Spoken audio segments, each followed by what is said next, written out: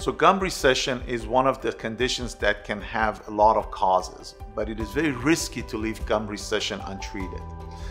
Gum recession can be due to gum disease, so the underlying bone can be deteriorating, and so it is important to diagnose that and make sure that that is treated. Gum recession can also be due to thinness of tissues and basically the gum receding back. That can lead to cavities, that can lead to inflammation and then loss of the teeth. So gum recession is one of the things that might not hurt necessarily, but it is very, very important to diagnose it early and to basically provide the appropriate treatment for it so that whatever underlying problem is there can be addressed.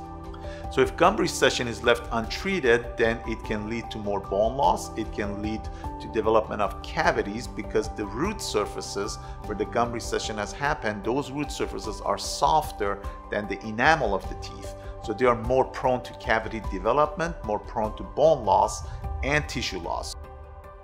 So one of the procedures that we perform to treat gum recession is gum grafting. So a lot of times we use tissue grafts that are sold by companies, tissue replacement grafts that we can use instead of going to the roof of the mouth.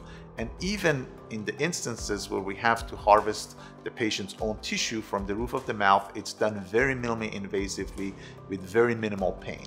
About 98 to 98.5% of our patients don't even take the pain medications we give them, even with these gum grafting procedures. And they're always surprised of the minimal discomfort that they have after these procedures.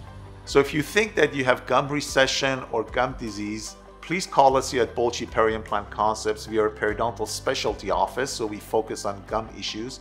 So please give us a call and we'll be happy to schedule a treatment consultation for you. We will look at your condition, diagnose it, and then treat it appropriately if needed.